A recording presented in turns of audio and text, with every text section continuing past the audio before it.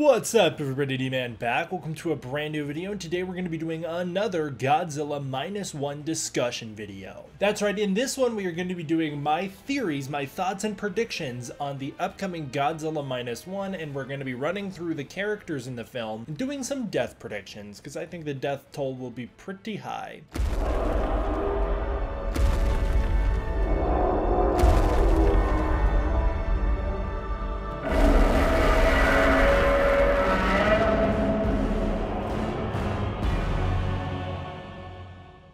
This is the closest I have to Shikishima's jacket, which is sick and I would love one, but it's very expensive, so I can't afford it, unfortunately. But man, oh man, do I want one officially. So we're rocking the Rick Grimes today. And starting out with our death predictions, speaking of Shikishima, the man, our main character in Godzilla Minus One, Koichi Shikishima, played by Ryonosuke Hamiki. So I want to give the character bios for each character and then go through why I think they'll either live or die. And then much like with that Monarch video where I was predicting which monsters would appear in Monarch Legacy of Monsters, I'm going to give an arbitrary percent rating on if I think they will live or die. Starting out with our lead Shikishima, although he survived the war, he lost his parents and met Noriko in a devastated Japan. I think Shikishima is just cursed with bad luck. He seems to survive the war where he was a naval pilot, and it seems like all of his fellow men died, including the son of someone we'll talk about later. So he survives the war only to return home to find it burned down and his family dead, I believe, which is pretty rough already. He then seems to survive multiple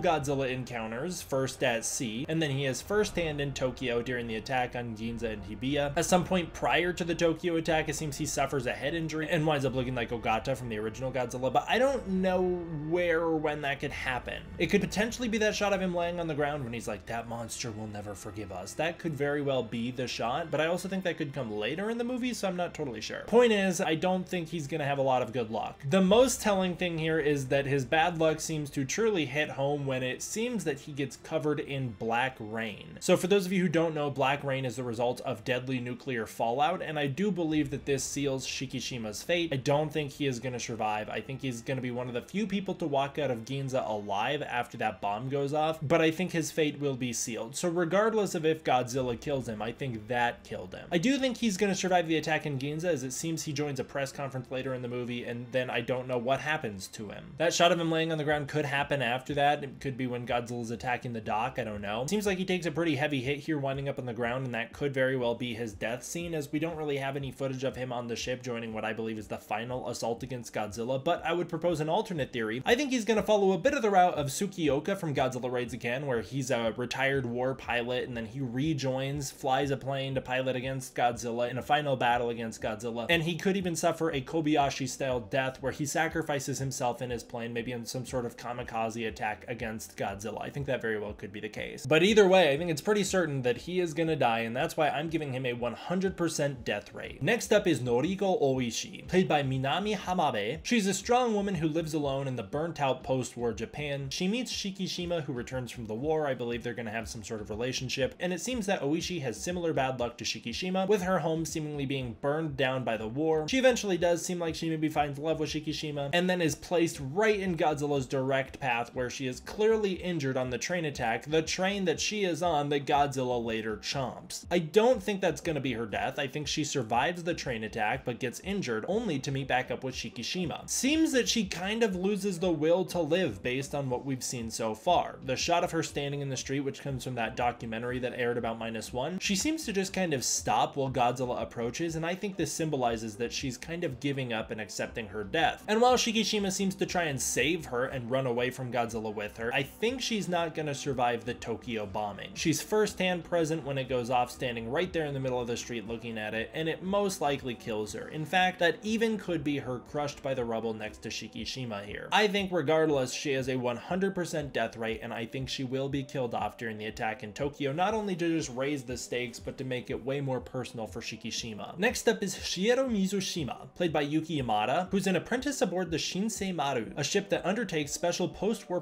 proceedings and tasks. Now, I do think he's gonna have a couple encounters with Godzilla, but I'm not sure if he's gonna be put in much danger as a result. If he's on this ship, I think he is certainly part of the investigation crew investigating that dead in the water ship we've seen in the trailer, and I think they will fall under Godzilla's attack, and Godzilla's gonna chase them towards the mainland, but I don't think he's gonna die. Not much is really known about him, but he does seem injured in the press photo we have of him, and he looks like he's on a ship, so I think he is gonna survive the attack from Godzilla on the ship. I think he's gonna suffer some sort of injury and then continue to work on the ship. He seems kind of happy in his press photo, so I think that photo will be from earlier in the movie after Godzilla's first encounter, and I think he's gonna be kind of like a lighthearted character, and I kind of get the sense that maybe he's like a reporter-esque character based on that camera, and if that's the case, then he very well could die in Tokyo on the rooftop, as many reporters seem to die on that rooftop, but I don't really see him there, so I think he's gonna make it out of it. He very well could be the man in the leaf jacket. They look sort of similar, but I'm not entirely convinced they're the same guy. But either way, I actually think he's probably gonna make it out of this film alive. I'm gonna give him a 50% death rate because I think that they could kill him off, but I also think he's probably gonna live. So 50% because it could go either way. Next up is Sosaku Tachibana, played by Takataka Aoki. He's a person that worked in the maintenance development of the Naval Air Corps during the war, and that's really all we know about him. We don't have much else to go on. I don't really spot him in any of the trailers. Almost nothing else is known about him other than that his promo photo shows him standing in front of what looks like a wooden background, and I could believe that this is on the docks during Godzilla's attack. That's possible due to him being a Naval Air Corps worker, but given how little is known about this character, I think he's probably not going to play a major role in the film, and I don't expect him to pop up a ton. That's why I'm only giving him a 5% death rate. I think it's probably unlikely that they're going to kill him off. Next up is Keiji Noda, played by Hidetaka Yoshioka. He's a person who's involved in the development of weapons at a naval arsenal during the war, and I think that he's going to be something of our Serizawa Yamane hybrid for this film, and I think he's going to develop the weapon that will eventually defeat Godzilla in the end. If there's some sort of plot twist reveal where the weapon he builds is the oxygen destroyer, then he's for sure a goner. Other than that, if he builds some sort of ice weapon or some sort of special penetrating rounds for Godzilla, I think he's pretty safe. I think he's going to be on the sidelines for a lot of the film, missing the attack in Tokyo, and only is going to be involved in direct confrontations with Godzilla, once at the start of the film when they're being chased on the boat, and once at the end of the film when he returns to sea to take down Godzilla. I'm going to give him a 20% death rate simply because I think the fact that he seems to be a Serizawa stand-in is a little too obvious for him to die. I think a Serizawa stand-in is going to be more shocking to survive than to die. The only way that I could see this character's death being justified in a meaningful way is if he goes out the same way as the original Dr. Serizawa. Next up is Sumiko Ota, played by Sakura Ando. She is a neighbor of Shikishima's house, and she lost her child during the war. I think that's one of the people that Shikishima was in war with who winds up in that pile of bodies. There's so little to go off for her, but the promo image is very striking as it looks completely different than everybody else's, and I think it's set long after the time in the trailer when she criticizes Shikishima. I think that will be pre-time skip during the war during 1945, and then we jump to 1947 and she's kind of recovered. And I think she's probably going to be safe and vindicated in some sort of way through the defeat of Godzilla, which will bring peace to her over the loss of her child during the war. That's just me making stuff up based on all the little information we have to go on, but that seems like a satisfying story arc for that character. The only possibility she dies is if Godzilla attacks Shikishima's village, in which case then she's a goner. So as a result of that, I'm going to give her about a 1% death rate because I don't think Godzilla will be attacking Shikishima's village. Next up is Yoji Akitsu, played by Kuranosuke Sasaki. He is the captain of the Shinseimaru, a ship that undertakes special post-war processing missions, and I think he's the captain of the smaller ship that discovers the bigger one that's lost at sea. He's going to be the one steering them away from Godzilla. Clearly he doesn't die in that attack, as he is later seen in the trailer on the big naval vessel. And while I think Akitsu's life will be on the line probably the most directly throughout the film, as he will be on the front lines combating Godzilla specifically, I also think he'll probably be involved in the most dogfights against Godzilla the most often. Although I don't think he will be in Tokyo during the Ginza attack, I think he will become our unlikely hero of the film. Shikishima seems pretty certainly like he's gonna die post-Tokyo, whether it be due to Godzilla or radiation exposure, and so I think after the Tokyo attack, the film will sort of shift focus, and Akitsu will slowly move from being a supporting character to our lead. That's how the trailers make me feel anyways, especially because we see him paired with Noda very often, and Shikishima kind of takes a backseat after the Ginza stuff, at least if my all scenes in order is correct, which there is no guarantee that it is. I think we will watch and root for him in the end as he battles Godzilla, and I do believe in the end he will survive regardless of the success of their mission against Godzilla. It's entirely possible that they lose and Godzilla wins, and that he is just devastated, left on the shorelines watching as all of his men explode, but I do think he's gonna survive survive. Given the fact that he's fighting Godzilla so directly and so often, I am gonna give him a 20% death rate, but I am expecting him to make it out of this quite alright. That leaves us with our final main character for Godzilla Minus One, that being the titular Godzilla. Here's what we know about Godzilla so far. Godzilla can be injured. The bomb he is hit with clearly takes off a lot of flesh, it damages him quite a bit, and it leaves him in much pain. But I think that this Godzilla is going to be quite the tough one to beat. While I do think it's possible, I don't think he's gonna die. Due to sequel potential and the overwhelming sense of despair that this Godzilla causes, I think he's gonna be safe and is gonna be treated as an unstoppable force that they can maybe only prevent. The only way I think he dies is through the use of an oxygen destroyer. Other than that, I think he is gonna survive just fine. And given the fact that I don't think the oxygen destroyer will appear in Godzilla Minus One, I think he's gonna make it out of here. Godzilla will most likely live, but get defeated or subdued in some meaningful way. Maybe they find an effective deterrence strategy to keep him away from the shoreline, or maybe, as I've speculated, they freeze him. That's entirely possible as well. Either way, I'm only giving Godzilla a 5% death rate. I do think he's gonna be alright. Those are my predictions for Godzilla Minus One. Who do you think is gonna live or die? Are you expecting all of our cast to get killed off, or do you think I'm being too aggressive and killing off too many members? Comment below and let me know. I'm also very curious to hear what you think about Godzilla. Do you think he's gonna make it out of here alive or not? Alright, that's gonna do it for this one, guys. I want to give a huge thank you to my patrons over on Patreon. I really appreciate the support I get through the Patreon. It's through the support of the Patreon that I can make videos like this for you guys. If you want to check that out, it's linked down below. Thank you all for watching. I hope you enjoyed. I will see you guys next time for the next one. D-Man out.